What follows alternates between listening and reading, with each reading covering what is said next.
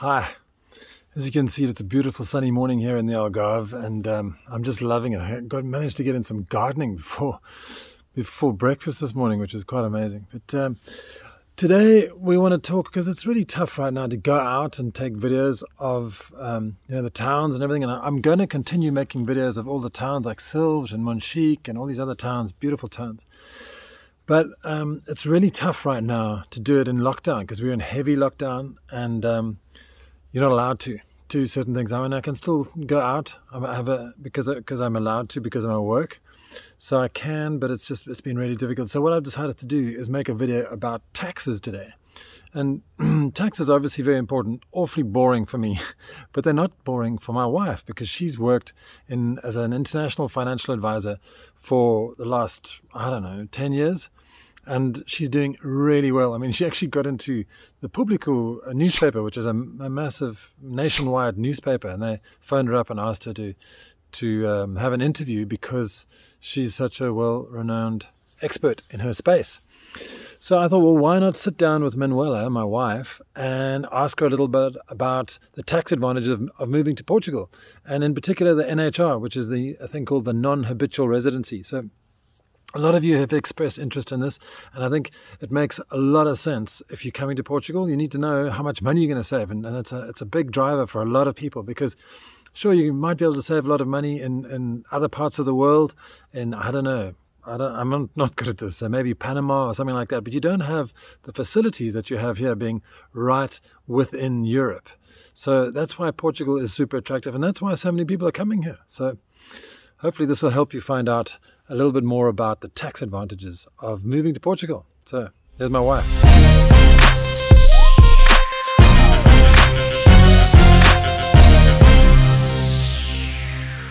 All right, Manuela. We've been dying to do this for so long. And it's amazing to finally get you on camera. Thanks, my love. I'm actually really proud of my wife. She's doing amazing things in the financial services industry, financial management industry, right? Yes. Okay, cool. So this is so weird. No, but it's husband and wife. It's just bizarre, isn't it? So can you give us an indication of how you help people through your work every day? I need to stop laughing. I promise you this is not what we do on our normal Saturday afternoon. So Well, what do we do on normal Saturday afternoons? Well, I'm not usually interviewed by my husband on a Saturday afternoon, but there we go.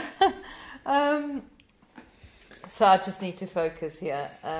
So how do you help people on a day-to-day basis in your work?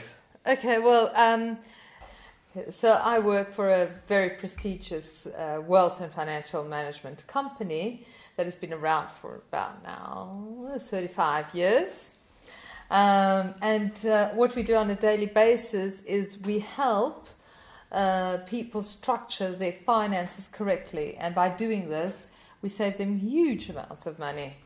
I know that moving to a different country is very, very exciting, but also sometimes a little bit overwhelming. And I mean, it's different culture, different language.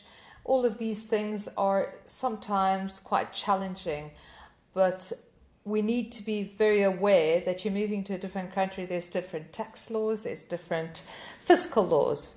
And when we are dealing with people, we are looking at the whole picture. So we give holistic advice. We offer a bespoke service, and we need to take into account that every person's needs are different, their goals are different, their attitude towards risk, and we need to protect their capital and give them peace of mind. So basically this is what we do. Thank you. Okay, so I just want to know, when you're talking about the people and your clients, what nationalities do you work with on the main?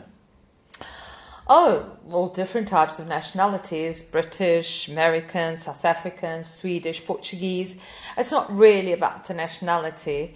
It's more about the residency. So if you are wanting to become, or looking at becoming, or are already a Portuguese resident, then I take them on as a client. So it's not so much about the nationality, it's about the residency.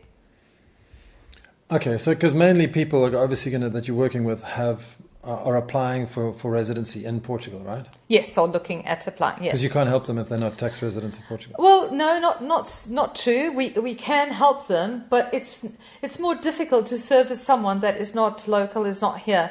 I mean, the company I work with, we are an international company. We have a footprint in about 14 different countries, so we are able to help those people. We're all in different companies, different countries. However, if I'm your financial advisor, I want to be able to service you locally, and I know about the local laws here. It's different if you're living in Australia and I'm here. It's quite difficult then to service. But talking about that, I think it's quite interesting because I think a lot of people they might already have their financial advisors back home. And then when they come to Portugal, they sometimes feel, well, look, I've got a relationship with a financial advisor back home. Can I not use that financial advisor in Portugal? And it's probably better if they have a Portuguese financial advisor like you. Absolutely. Even my clients, if they are moving country, if they are going to a different country, I always say to them they should be looking for a financial advisor to whichever country they are moving to, because they will be able to service them better than I will. And likewise, if they are coming here, they should be looking for a financial advisor in Portugal, because I will know more about the laws here and how to be able to I'll be able to hold their hand, and I'll be able to help them more than their financial advisor back home. I hope you're not holding other people's hands. Well, not literally, but... Okay. So NHR, the Non Habitual Residency, what is that in a nutshell? Well, in a nutshell, it's basically a tax status that you apply for that grants you tax benefits for a period of 10 years. This is it in a nutshell. So this is it, yeah. So I'm just going to turn off your phone because it's irritating me. Gosh, I forgot to do that. There you go. Can you just put it on mute? Absolutely. There. Right. So Okay. yeah, so in a nutshell, it's a tax status that you apply for that grants you tax benefits for a period of 10 years. So that's what it is. Okay, traditionally, I think some people actually believe that you have to spend zero tax, or you get into a zero tax bracket with the NHR. Is that true? Yes and no, not completely though. And this you need to be careful, because some people think they come to Portugal, apply for the NHR, and they pay no tax, and that's it on anything. And it's not quite like that. I mean, there are huge advantages, huge benefits with the NHR. And I mean, I can highlight the major ones. So the major tax benefits. One, for instance, is dividend income. So if this dividend income is from a foreign source, under the NHR scheme, it is exempted. Therefore, you pay no tax. However, there are caveats, and depending on the DTA, so on the double taxation agreement, it could be taxed at source. Okay, so but just as a comparison, if the dividend income comes from a Portuguese source, you would pay 28%. So just to compare. Wow. So yeah, it is huge. Then there is the other one is pension income. So pension income in Portugal is taxed according to the Portuguese progressive tax rates. So in Portugal, these progressive tax rates, or the bracket starts at 14.5%. It goes right up to 48%.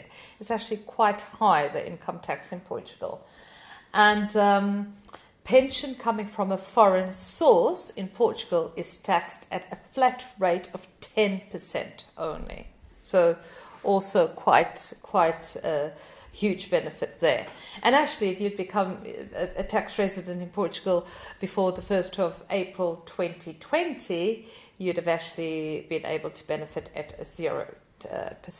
But you can't anymore. No, not anymore. So not it's pretty anymore. sad. But now you were mentioning, I think we were talking a little bit earlier about people coming from the UK, their pension gets taxed at about 20%, I think. Yes, that's right. Okay. So obviously you're getting taxed 10% here, you're saving 10% tax. Absolutely. Okay. And then income from employment, so under the NHR, is taxed at a flat rate of 20%. But here again, be careful, there is a caveat here as well. because there is a list of eligible occupations. So there's also other requirements here, so not that straightforward. And then most of the property related taxes are taxed at source. So under the NHR, when it comes into Portugal, you do not pay any tax. So yeah, so those are really the main ones, but obviously there are others. And sorry. And then also, I mean, the NHR is something that is quite easy to apply for, and in terms of requirements, it's quite easy. I mean, so the requirements is basically you can't have been a tax resident in the previous 5 years, and you need to commit to spending at least 183 days in Portugal per tax year. And the tax year here starts 1st of January to the 31st of December. Correct. Okay, so is there any difference in a person coming from the UK, the USA, any country in Europe or in South Africa and coming to apply for NHR? No, not at all. I mean, obviously you need to become a Portuguese resident, and that, depending on where you're coming from. If you're coming from Europe, obviously it's a much easier process than if you're coming from South Africa or the States, or because there you will need a visa. Or the UK now as well. Or the UK as well, absolutely right. But NHR is the same for everyone, and the benefits are the same for everyone. It's just the way that you apply for residency that is different. Okay, now we're talking about visas and things like that. Do you have any... Do you do golden visas as well in your job? We don't do it ourselves. We do help people. We can tell them the benefits and things. But a golden visa, should be done by a lawyer. And you've got lawyers though. If people need to, you can refer people to lawyers as well. Absolutely.